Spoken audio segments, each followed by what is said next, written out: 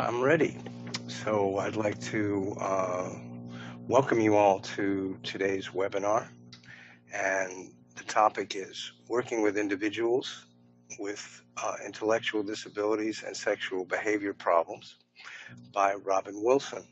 And before I introduce Robin, I want to tell you a little bit about NERI Press.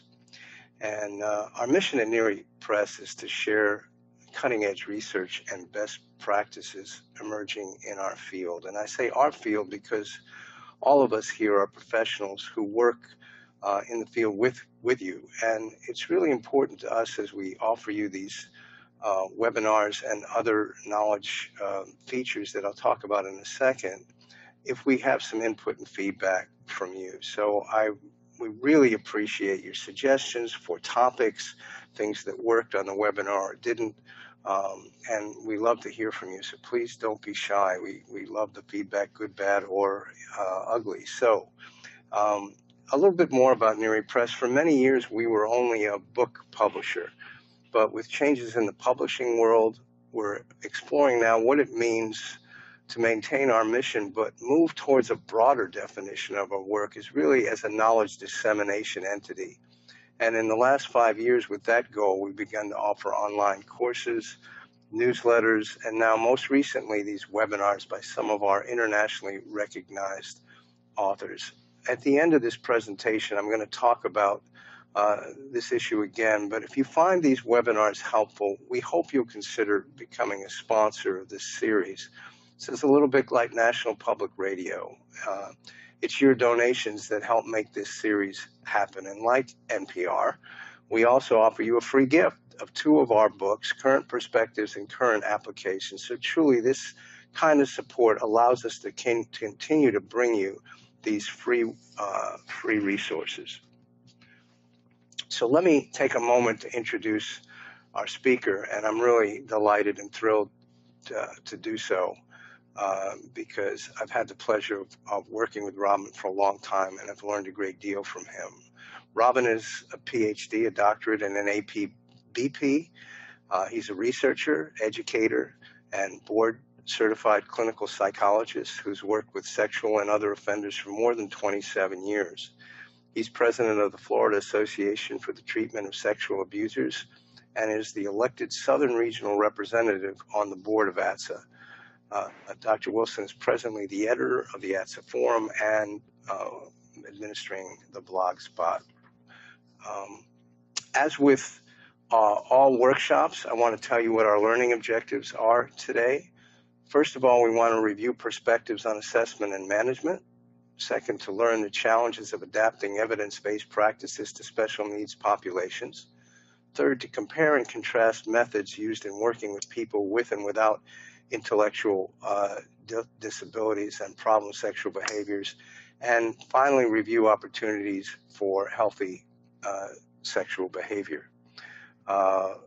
Also let you know that we will be posting this PowerPoint on the NERI Press website shortly after the presentation, and we'll be posting a recording of the webinar sometime next week. Couple instructions for all of you who are listening. When the workshop's over, please be sure to close out your account because we'll be sending you an evaluation. And again, we truly would love your feedback if you would take the moment to do it. And fourth, for those of you who are interested, and some of you may be, we're now offering CE credits for these webinars at a very nominal cost. And if you're interested, go to the website for NERI Press for more information. And finally, after about a week, we'll send you a follow-up email that has a link to the recordings and a link to the certificate of completions. And last, before I turn this over to Robin, I want to highlight the book that Robin has produced, which is Intellectual Disabilities and Problems in Sexual Behavior. Based upon years of work in Canada, in fact, the royalties of this book go back to the dynamic program Robin created there. I could say a lot more about it, but I think all of you want to be hearing directly from one of the authors. So, Dr. Robin Wilson, welcome, and I'm very glad to be turning this over to you. Great. Thank you very much, Steve. Thank you for that. I'm going to get myself up here, show my screen, okay, and share my webcam. So there, I hope you can all see me, sitting in my office in my home in Sarasota, Florida. Before I get started, just a couple of things. First of all, sorry to Steve, obviously I didn't update my bio with you. Most of the nice things you said to me are things that I used to be. So I'm no longer the president of FATSA, I'm now the past president, and I recently cycled off the board of ATSA and also passed on the duties for the forum and the blog to others as well.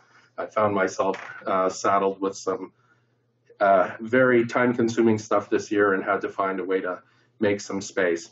Other than that, the only other thing I would say is that I certainly wouldn't say that I created the program in Canada, although I certainly have had a hand in little bits and pieces of it.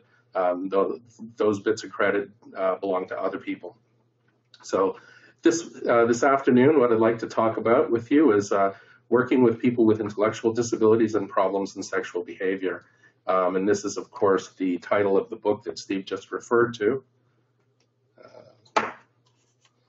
See if I can get my stuff to go. Why is that not working? Okay, there we go. Okay, so this is the book. And again, as Steve said, this is not necessarily shameless self-promotion, and that I don't actually get any money from this myself. Okay. All of the royalties for this go back into the program that we continue to run up in essentially Toronto, Canada.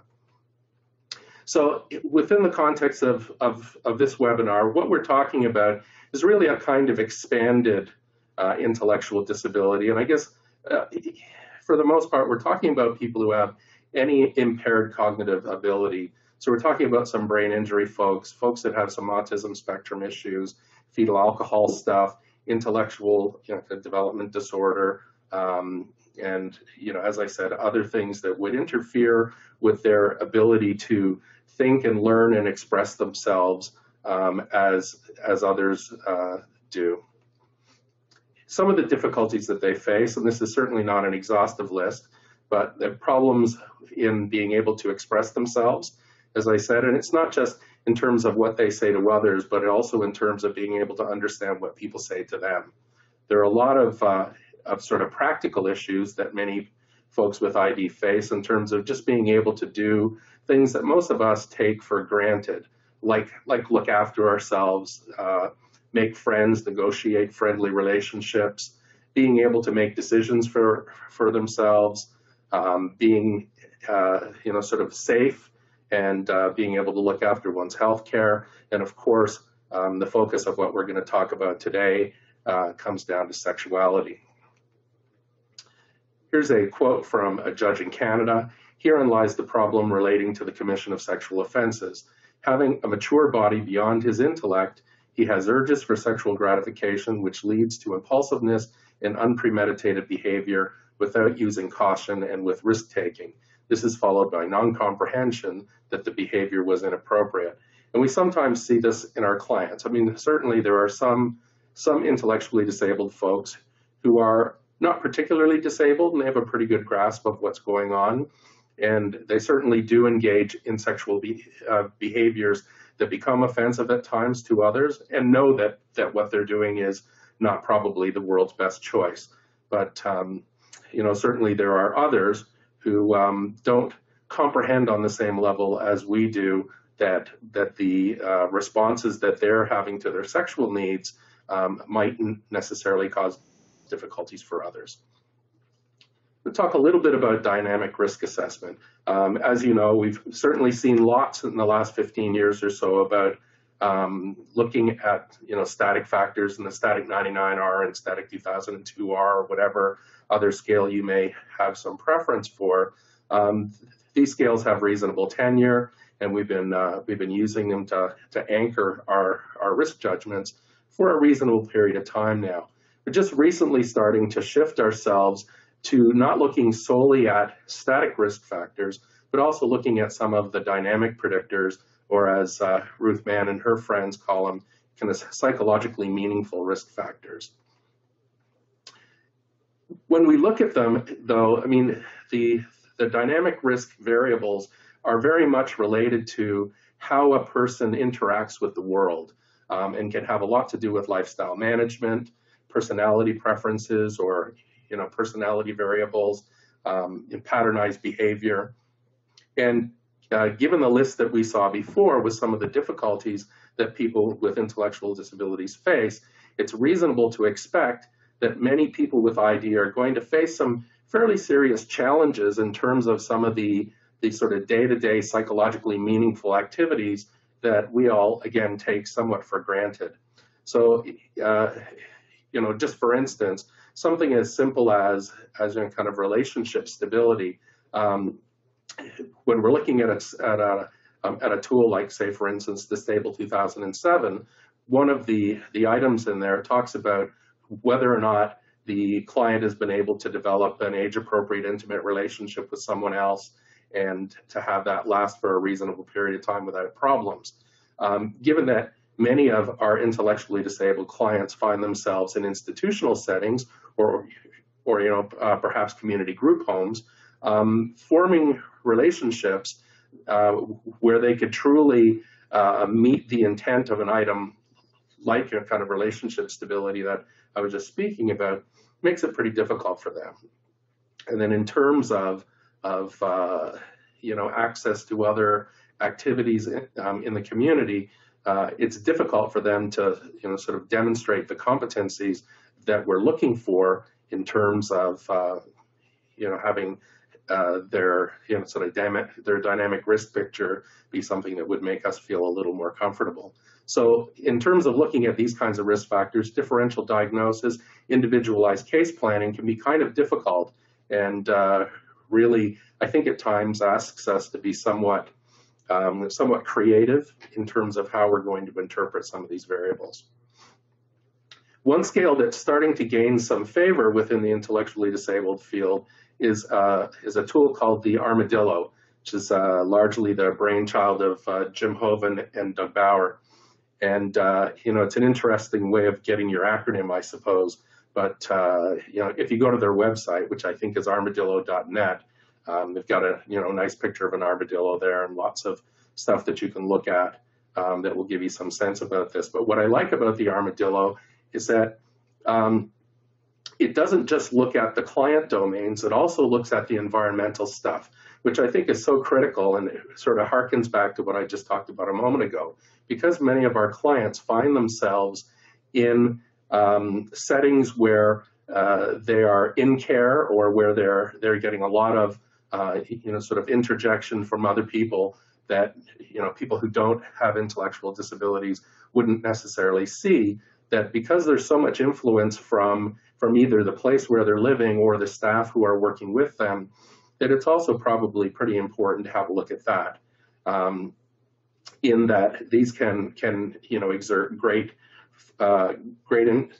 force on the risk picture or on the sort of protective factor aspect as well. If you find yourself living in a group home that has very poor supervision, then you can see how some of the issues that some clients might have would be exacerbated. Or if you find yourself in a group home that has very tight constraints on interpersonal behavior or in terms of personal sexual behavior, you might see some inappropriate sexual problem solving or some other issues that might come up simply as a consequence of clients not having reasonable access to sexuality. So, and much like the other dynamic risk scales, we look at sort of stable factors and also acute factors. And I would encourage you to go to the Armadillo website within the context of what we're talking about here. I don't have really the time to go through all the variables with you, but I find this a useful scale. The other thing I really like about it as well is that each factor comes sort of two-sided. There's the risk element, things that might contribute to problems, and then there's also a way of conceptualizing each of the variables as being potentially protective. So there's an intention here to also consider that there may be things that are going right in the client's life and that we want to make sure that we catch those as well, so that we can offset some of the difficulties with some of the things that are not really presenting as much problem. Okay, so let's talk a little bit about treatment and intervention. Of course, being from Canada, I would be remiss if I didn't speak at least very briefly about Andrews and Bonta. Most of us in the sex offender treatment, risk assessment, management world are probably well familiar with the principles of risk, need, and responsivity. What we don't often recognize is that the R&R principles are really part of an overall psychology of criminal conduct. And this is just but one piece. So if you truly want to know the whole story, I would strongly encourage you to have a look at the Andrews and Bonta book. This is the 2010 version. I think there may be a sixth edition on the way, but this is a fascinating book, not an easy read, but certainly one that's well worth it if you want to have a good grasp of why we do the things we do in our business. From my perspective, all of us, I'm going to assume everybody who is on this webinar in one way or another is either a clinician or some concerned practitioner, someone who has interface with persons with intellectual disabilities and problematic sexual behavior. And for me, my goal in my practice has always been to try to help clients develop what I call balanced self-determined lifestyles. I'd love to be able to say that I coined this term myself, but I didn't. I actually steal this from essentially what was the Saskatchewan New Start version of a life skills program started in the 1960s. If you ever have a chance to look at this, it's a precursor to Good Lives, very much a strength-based approach. The idea here, if we unpack this phrase, is that people strive for balance. Yeah, and if you put it into Good Lives framework, you have your sort of basic human needs or goods, things that each of us need to achieve or to attain in order to have some degree of balance in our life. And sort of practically speaking, when you put too much effort into any one of those domains, you do so to the detriment of some other area. So we might argue that people who engage in sexual offending are more concerned about their own needs than the needs of others, more self-focused than other-focused, and this imbalance is what causes them to get into trouble. But it's not just about the balance, it's also about self-determination. As a species, we very much dislike being told what to do. We like to be able to make decisions for ourselves. We like the freedom to make our own choices and to have some reasonable roster of things that we can decide between as we go through our weeks and months and years of our lives.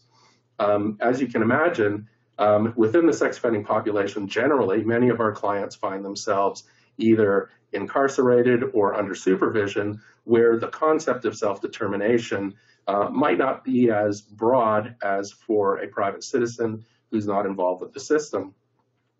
If we look at the intellectually disabled population, this becomes even more so an issue, given that many of them have a difficult time making decisions for themselves. And as I mentioned before, within either the institutional or group home setting, the opportunities for self-determination can be somewhat blunted. So if we want our clients to keep moving forward, the idea is to promote balance, but at the same time give them increasing opportunities to make decisions for themselves. I've found at least that this certainly helps. And of course, the little bit with the asterisk, of course, we always have to keep safety in mind. In terms of the sort of behavioral difficulties we see in our adult clients, and I am going to focus mostly on adults today, but here we'll talk a little bit about some of the precursor behavior. So when we look at children with intellectual disabilities, we see a lot of the sorts of things that may become a bit of an issue for us later in life when we're trying to manage inappropriate social behavior or perhaps awkward social behavior. So children with ID tend to be impulsive, uninhibited, overly friendly, wanting hugs and high fives and fist bumps from virtually everybody, including strangers. They can be intrusive at times. They may have some poor social skills. Sometimes they inject themselves into situations just purely because of that, sort of inquisitiveness. And sometimes, this can be annoying, I suppose, for some people. For the most part, we wouldn't have much difficulty if, if a Down syndrome child or if some other child with an intellectual disability, kind of injected themselves into our moment. We would probably be fairly tolerant of that. As people get older, I'm talking about the clients with ID, as they get older, we become less tolerant of that. In terms of how we need to keep these kinds of things in mind when we're building interventions for our clients later on, there are a number of different things with respect to treatment that we need to consider. There are lots of different treatment packages, and we've certainly got well more than our fair share of things that we can rely on. But as I said before, we need to be pretty inventive, pretty creative when taking these sort of tried and true methods, some of which may work with the intellectually disabled population, some of which may not. Because communication can be such an issue, and many of our clients may indeed be nonverbal, we need to reduce our reliance on written materials. As much as possible, using visual sorts of things or being able to demonstrate in sort of in vivo can really be helpful. One of the things that we've done with some of our clients at the Peel Behavioral Service, where where this book and where this webinar, I suppose, in some respects emanates from, with some of our clients who have a difficult time comprehending behavior, what we've done is actually to make little mini videos. So we get the client to work together with his case manager to sort of script how he would behave in a certain set of circumstances, almost like writing a screenplay. And then we get out the video camera and using some of the other clients from group, perhaps, or some of the other staff, we get the client to actually act this out, to follow the script while we videotape it, so that we can then show it back to him and he can have a chance to see how he behaved and how he was able to negotiate that circumstance. And we found this has been really, really helpful in terms of being able to build an individual's capacity and really, sort of that belief in themselves that they can do it. We also know that practice is important, that, certainly with respect to sexuality, some education, but depending on the client and depending on the circumstances, we do need to make sure that we provide enough supervision and structure that we're keeping people safe and keeping people from being put into situations where they may act in a way that puts others at risk for harm. And I'll just note one thing. I don't have a slide on this, but there's some current discussion. I sort of hesitate to call it controversy, but there's some discussion within the field of working with persons with intellectual disabilities, really persons with disabilities in total, about rights. The right to have opportunities, the right to have the same opportunities that others who are not disabled have. And for a very, very long time, we didn't necessarily give persons with disabilities the same opportunities in life as others. And I think sometimes that was well-meaning. Sometimes I think we did that more as an overprotectiveness, or perhaps because we had some, disbelief that they were able to manage it. I'm all for giving people opportunities and for emphasizing the rights of persons with disabilities. I think one of those rights also, however, is the right to good treatment, the right to good assessment, and the right to good risk management. So sometimes, much like in our private lives, there are times when we might need to think outside of the box, and although a certain person may have a right to engage in a certain type of behavior, depending on how that behavior might interfere with others, we might consider that, the right to good guidance may supersede. So anyhow, just to go back to this list, there are a number of different areas where we need to look at some modifications for treatment. Being predictable, being clear, active teaching, The idea I just talked about with the video, that was a way for us to do some very active teaching with that client. Sometimes medication is necessary, and this population tends to have more psychiatric needs than the non-disabled population. And I'm a big believer in sort of consequences for behavior, but that the consequences have to be meaningful. Harkening back to the responsivity principle, this is, I think, where really we need to focus. We certainly have lots of ideas around risk and need, and we can identify those needs. We can identify risk level. We can focus on needs, but really, I think the real strength of a good program is in how it interfaces with its clients. How do we respond to their needs on an individual basis? How do we make sure that we're actually providing them with something that they can take away? So again, getting back to the idea of making sure that things are simple, not overly simplified, not to the point of being perhaps kind of pejorative, but certainly having things be simple, concrete, redundant. In the bottom there, Joan put this on the slide for me. Repeat, repeat, repeat. Practice makes perfect, right? Some of you will know that I'm an amateur musician, and at least once a day I pick up one of my guitars just to keep my fingers limber, because I know that I need to practice in order to keep up my skill level. And the same is true for virtually everybody and virtually everything, but it's particularly so for clients who have disabilities that might interfere with their ability to retain certain things. And of course, culturally relevant, keeping in mind that in a way, or maybe not in a way, maybe just certainly dead on so, intellectual disability can be a culture. So we need to keep in mind that there are things that come into the room with the client that we aren't necessarily seeing, and having a good interface with our client and being able to sit down and be as open and as engaging as possible will really help. In terms of that, managing the environmental side of things, structure and support are important. As I said, some of our clients will be in either institutional or group home settings, and certainly that can be helpful. And for some of our higher risk clients, having on-site awake staff is certainly helpful.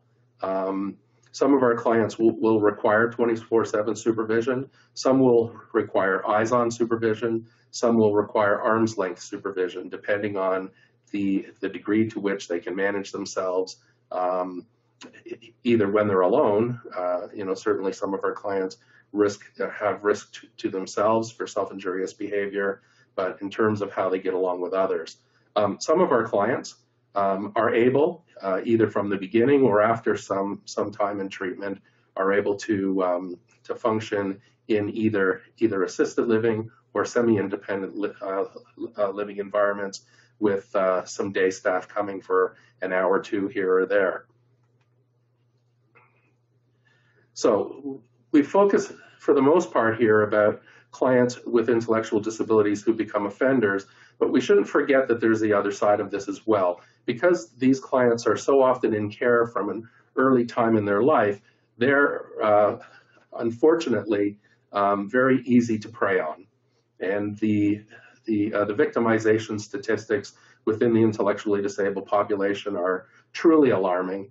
Dave Hingsberger, who's certainly a pioneer in our field, has done some research that suggests that greater than 90% of persons with intellectual disabilities who are in either group homes or schools or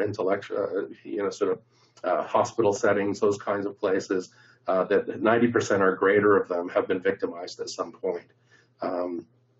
So I think that we need to really keep in mind that many of the traits that increase the risk for victimizing in this population may also increase their risk to be victimized. And what I'm referring to there is their at times diminished capacity to understand the social dynamic and to be able to manage their sexual behavior in a reasonable fashion. One of the other points here is that, of course, trauma for all of us tends to blunt us. Those people who've experienced extreme trauma will have some great difficulties with managing emotions, being able to realistically interact with others on an emotional level. So we need to keep that in mind when we're looking at our clients with intellectual disabilities.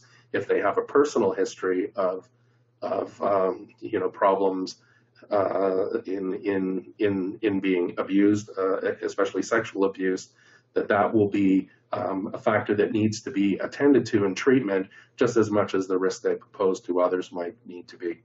And certainly isolation is always a big factor in need of some attention. So let's talk a little bit about healthy sexuality before we wrap up and finish it off. So as I said before, I'm a strong believer that people with disabilities should have the same opportunities in life as the rest of us, within reason and where that's safe and where that's reasonable to happen. So where possible, they should have options for safe, healthy, loving, consenting relationships. That we should support these relationships, and we should give them some opportunities to learn how to be appropriately sexual in their lives. For many of our clients, tragically, that will be mostly sexuality on their own. Getting back to the beginning is difficult for many clients in these circumstances to build relationships with others. But being able to masturbate, to be able to masturbate safely and appropriately, is something that all of our clients have the right to do. When it comes to healthy sexuality education, there's lots of different stuff to talk about, some of which will pertain solely to the client himself or herself, and then some of it will talk about interpersonal things. For our clients, often what got them into trouble with respect to sexuality is a failure to distinguish between public and private behavior. Sometimes they have great difficulties in terms of understanding, sort of age discrimination, and we do a lot of testing with our clients when we're doing assessments, trying to figure out how well they can distinguish children from adolescents from adults, and sometimes there are some great difficulties there. We also need to look at things like STDs and birth control, so that if they do find themselves dating or perhaps in a relationship, perhaps even aiming towards marriage, that they understand what options there are with respect to being healthy about sex.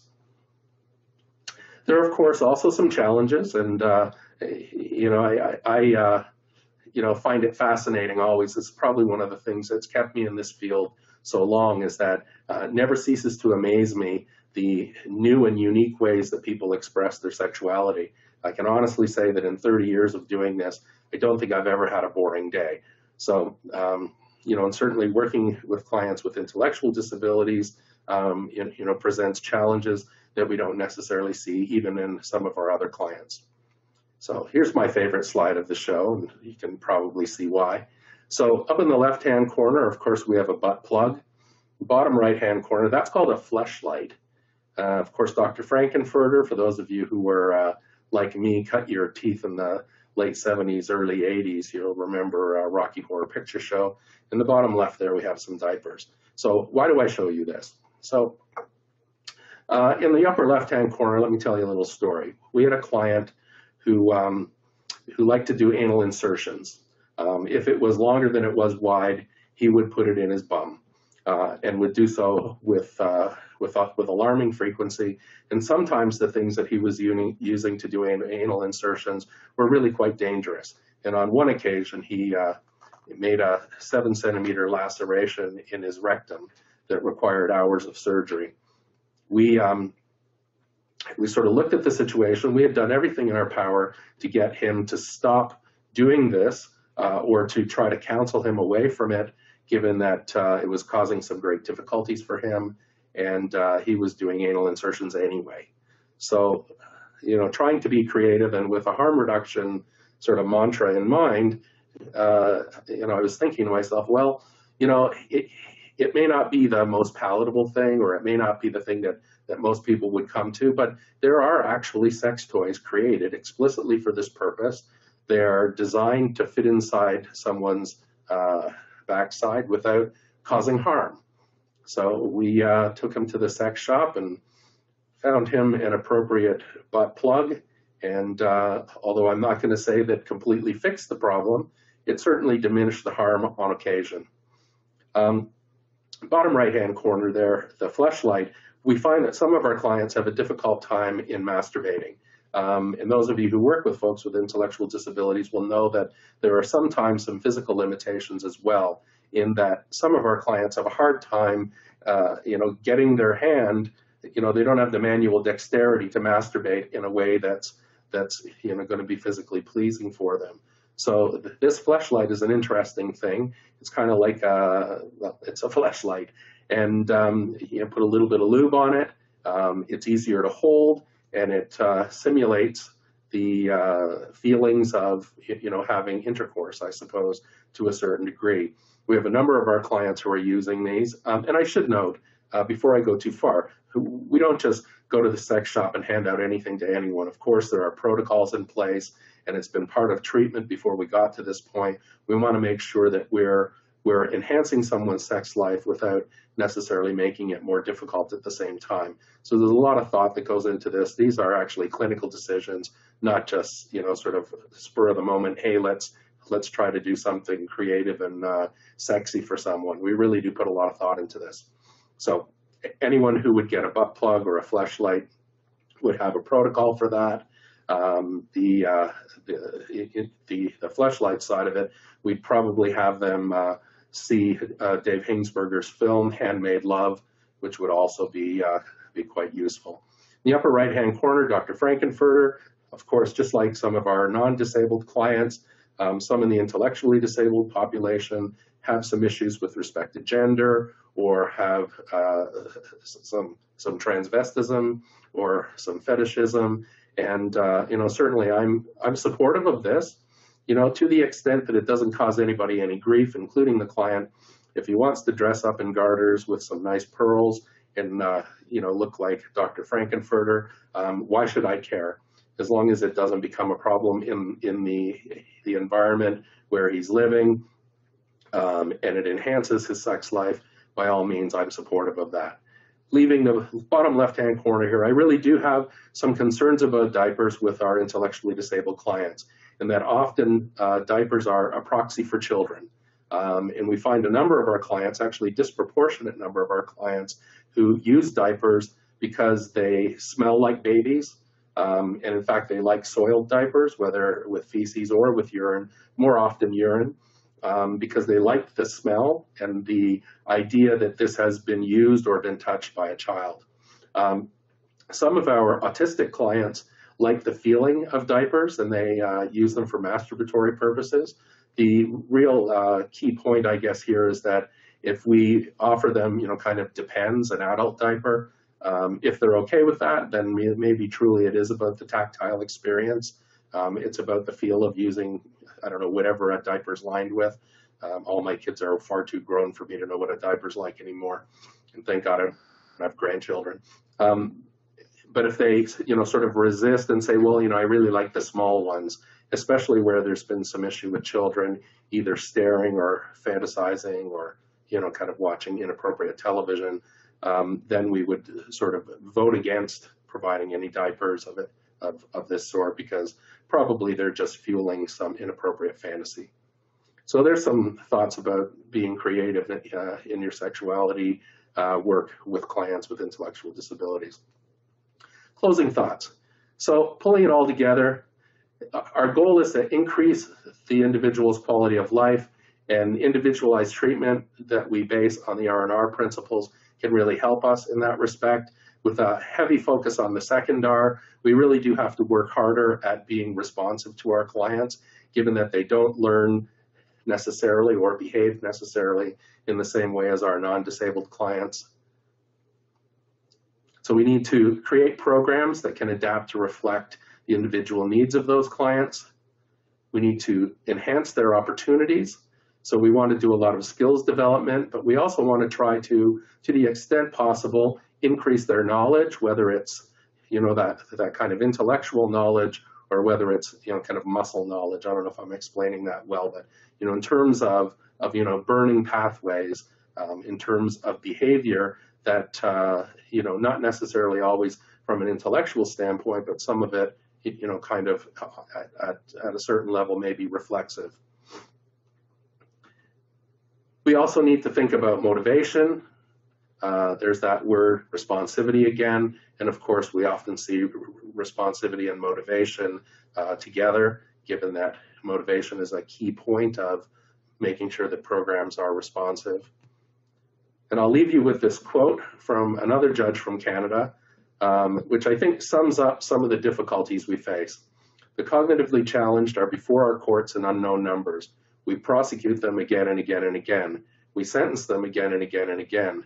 We imprison them again and again and again. They commit crimes again and again and again. We wonder why they do not change. The wonder of it all is that we do not change.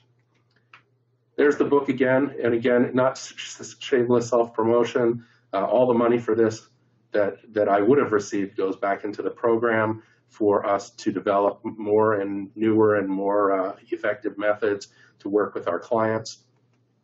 It's my contact details. I didn't say this before, but every workshop, webinar, training session, lecture that I give in my career comes with a lifetime guarantee.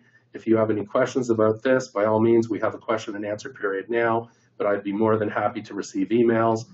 Most of what I publish is on my website, and you can certainly go there. Thanks a lot, folks. I really enjoyed speaking with you, and I think we have some question and answer time now. Robin, thank you. I can't tell you how much I appreciate the kind of humanistic and thoughtful and real way in which you talk about complicated clients. I mean, it's so clear in what you're saying that, one, risk is not just a set of numbers on a page, that we really have to bring back in careful case formulation and creative interventions for clients who have very complex profiles. And I was also struck when you were talking about the video with the whole question of not of content and what to do, but the methodology. And, I think since I run a special ed school and many of our clients have really significant learning challenges or learning disabilities, and the people who are running a lot of these programs are clinicians who were never trained in methodologies of teaching, how much we need to start to integrate the way we're going to deliver information as well as, what we're going to deliver. So I just want to thank you for all that you've said. For those of you who haven't typed in questions, I'm going through here. Let me go back a second. You still can do that. I have a couple of questions that have already come through. So, Robin, I'm going to ask those of you. First of all, Steve, somebody wrote in that their first two clients were diagnosed. Sorry. Please. Could I interject? Could you turn on your screen sharing so we can see the Q&A slide from you?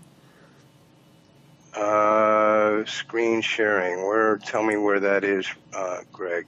I did make you the presenter, so let me. I'll take it back and send it to you again.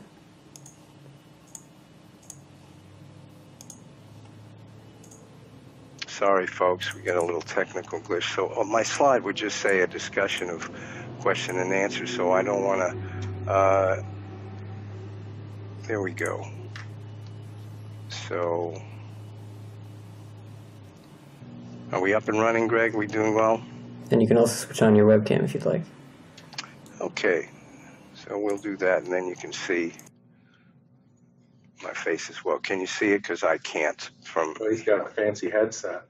Yeah, I do, but you have a fancy microphone, so. Anyway, so here's the first question, Robin. Is just somebody wrote in and said that their first two clients were diagnosed with paranoid schizophrenia as their primary diagnosis, and I wondered if you could speak about schizophrenia as well as intellectual disability, and knowing, of course, that sometimes there are both factors. Right. Okay. So of course that's the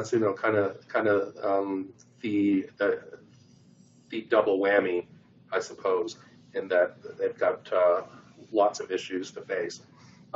We certainly have clients like that within our clinic. We've had a number of clients who have some kind of delusional disorders, who are also having some great difficulties with sort of hearing voices. At times, hearing voices that tell them to do things that are inappropriately sexual. So, certainly, as I said before, psychiatry often plays a big part in this. The big difficulty, of course, is that there are so few psychiatrists who are knowledgeable about working with people with sexual behavior issues. Tends not to be something that people in psychiatry want to go into, and I'm not sure exactly why. They have lots of clients. But then just the idea of how do these two things interface with one another. So I see the sort of psychiatry aspects or the kind of psychiatric disorders as being another part of the puzzle when we're trying to build programs that are responsive. So I mean, clearly they need to go and see the psychiatrist and get kind of appropriately medicated. If that's the case, you may need to do some modifications to your treatment programming, but I don't see this as necessarily being an issue that we can't overcome. Of course, it depends on the extent to which the individual is experiencing symptoms, but it's certainly been our experience that once we get the psychiatric issues under management, that we can much more easily deal with the sexual side effects that may be coming from that, or the sexual behavior issues that may be happening, kind of in parallel. That's I suppose, a bit of a rambling answer, but I hope I hit on some of the important bits. So finding a decent psychiatrist who can work well with your clientele is a really important thing that I think most clinics need to develop. Thanks, Robin. Also, you talk a lot about contextualizing certain elements of client behavior. I have a question here about just the community as well, saying that most times the community hasn't been well prepared for these clients coming back into the community, whether it be group home or independent living or being around them.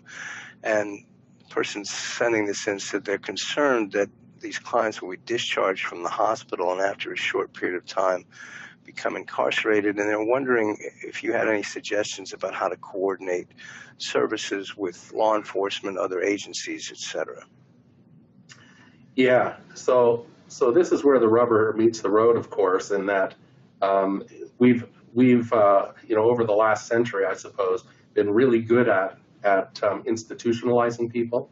And of course, in the 50s and 60s through on into the 70s, we had this great deinstitutionalization movement, which I fully support.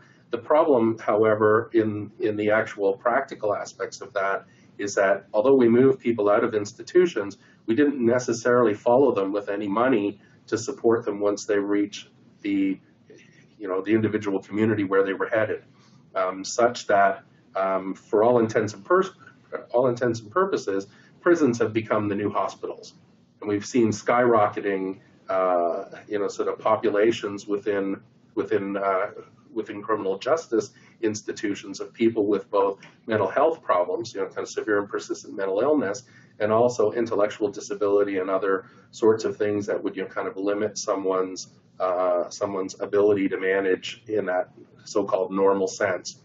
So when people do come to the community, and this is a funding element, and it always will be. I have been very lucky in that the Peel Behavioral Service that I've been consulting with for the last 15 years is part of a larger hospital. They have a budget, they have great staff, they have access to a roster of group homes who are under contract, and they provide treatment both in the home, in the community. They're able to go on excursions with supervision. That's sort of the best case scenario, and I don't pretend like every community is going to be able to have that. But certainly where you're able to advocate for such services, I mean, that's really the safe way to do it. Both safety for the client himself or herself, but also for those who might be impacted when the client goes back into the community. And sometimes the impact is something relatively benign. Some of our clients like to stare at children. Some of our clients like to stare at others. They don't have the same social skills level. Makes people uncomfortable. Being able to have someone with you to say, hey, Joe, don't stare, right? You can look and smile, but then you have to come back to your own stuff. That's, certainly important. Looking at the liaison with other agencies, partnerships are always important.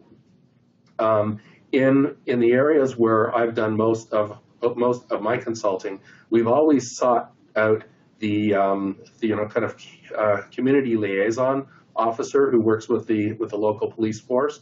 Most of them will have somebody who has some responsibility for interfacing with other agencies, especially around sexual behavior issues.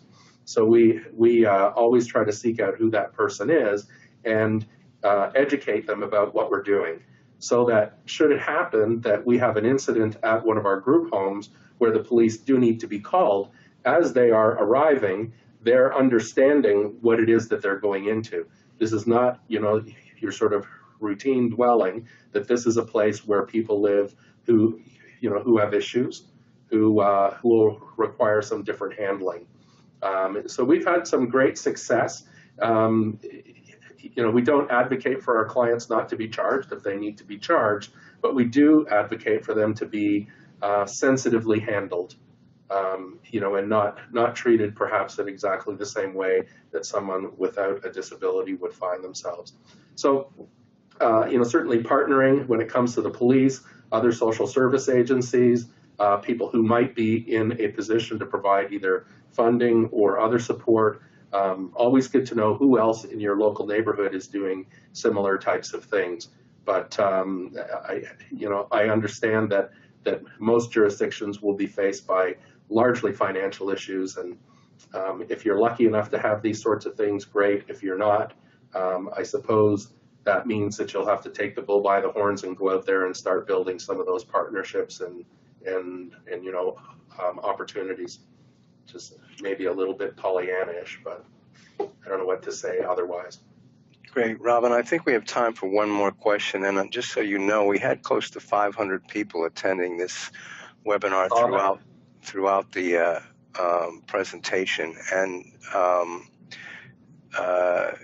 I'm sure there are far more questions than I'm able to get to. And so I guess you're open to people contacting you if they want to, correct? I am. That'd be fine. But here's the last question for you. There's currently a policy that prevents housing mentally ill registered sex offenders in not only the same building, but in the same housing complex or neighborhood. And this person said that they'd given powers that be a copy of Colorado's research on housing high-risk offenders together, but wondered if you had any other information or suggestions for how to address this whole housing issue. Yeah, this is fundamentally a problem of ignorance that people don't understand. I suppose some of this we have to own ourselves, in that we in the early days, we wanted to emphasize that our clients did pose some degree of risk because people were overlooking the risk, with respect to sexual behavior. And kind of pre-1980s, we kind of swept a lot of this under the carpet, didn't pay very much attention to it. And then all of a sudden, people started listening to us that, indeed, we did have some clients who were risky, but unfortunately, the pendulum swung completely the other direction. And then we had this sort of perspective that everyone was the worst possible anything. And, that didn't help us at all either. So that's partly what we're dealing with now. We have this, sort of monsterization of all sexual offenders. This is particularly enhanced when we look at kind of people with intellectual disabilities who already have something about them that draws attention to them. So to have someone in that sort of life space who also has some issues with respect to sexual behavior, the kind of monster picture becomes that much worse. And people who might normally have been somewhat sympathetic lose their sympathies. So I suppose the big issue here is that we have a lot of well-intentioned but poorly considered and poorly supported, at least by research, policies and practices. And one of these is that sexual offenders can't receive certain services like everyone else. Some of you who have Second Chance Act grants will know that when the Second Chance Act was first released, it was available to all released offenders except sex offenders. And we always seem to do that. You can get this, you can do that, but not if you're a sex offender. We've kind of backed many of these clients back into a corner. So I suppose the best way to do this is through education, to talk to your local politicians, to talk to the people who are making decisions, and to do your very best to emphasize an evidence-based approach, one that uses what we've gotten from the science. From my knowledge, I spent 13, 14 years working in a halfway house that had a limit on the number of sex offenders who could be there. It was I don't remember the census for sure, but let's say that the halfway house would hold 30 people. We could have no more than 6 of them be sex offenders because people believed that as soon as you put all these sex offenders together, they were going to band together and form a roving gang of sexual deviants who were going to wreak havoc on the local neighborhood. What we knew is that the more sexual offenders we had in the house, actually the better the risk profile of the house. That for the most part, they paid attention to what they needed to. They went to group, they did what they needed to do, and when provided with proper supervision and guidance and opportunities to make changes in their lives, most of our sex offending clients do that. It's a complete and total myth that that all sex offenders are sex offenders all the time, and even the highest risk guys that we see of those who go back to the community. Some recent data from Carl Hansen and his group, if they can manage to develop a balanced, self-determined lifestyle that gets them out of trouble for between 5 and 10 years, the chances that they're going to incur any further sexual offense charges decreases quite dramatically. So I guess again, don't have a great answer for you other than that this is another area where we need to talk about partnerships and making sure that you're giving opportunities to your local decision makers around good policy, good practices, and making sure that sexual offenders have a place to go when they get released. As we know, social isolation and sort of lifestyle instability are part of a dynamic risk, are part of an increased dynamic risk profile. So we want to promote stability. We want to promote the opportunity to be in a place safely and to be linked to others. And of course, just to add to that, give a very, very quick plug to something like Circles of Support and Accountability, which I've been associated with for a little more than 20 years now, which seeks to make sure that people of risk have links to others in the community so as to increase their chances of success and to decrease the chance that more people will be hurt. Robin, thank you. We're going to, it's just about 4 o'clock now, and we're going to tie this up as quickly as I can. Thanks so much. Just so you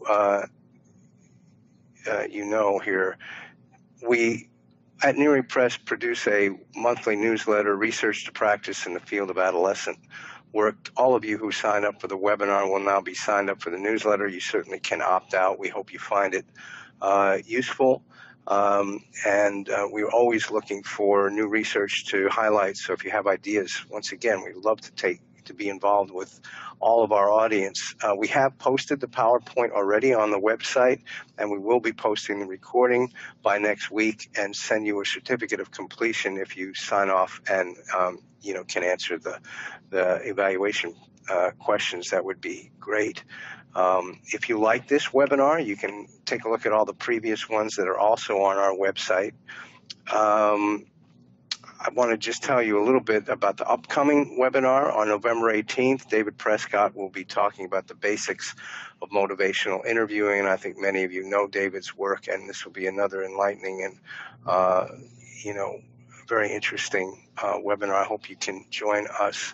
as well. I want to thank our sponsors, without whom we could not offer this free to everybody who's out there, and ask that any of you who have organizations or in a personal capacity to be able to sponsor our workshops, please let us know. We're always looking for new sponsors. Thanks to the Center for Clinical and Forensic Services, the ITM Group, James Reynolds, Mass Department of Mental Health, Maple Tree Group Homes, New Hope Treatment Centers, Rancho Earlo Society, the Stevens Treatment Program, Wayne County Juvenile Probation, and Yerrick Counseling. Once again, Robin, thank you. It's a pleasure having you. It's a pleasure working with you. Thank you for all the work that you're doing out there for so many years. You're a gift to the field. And thank you all for being part of the webinar, and we hope to see you again soon. Goodbye now.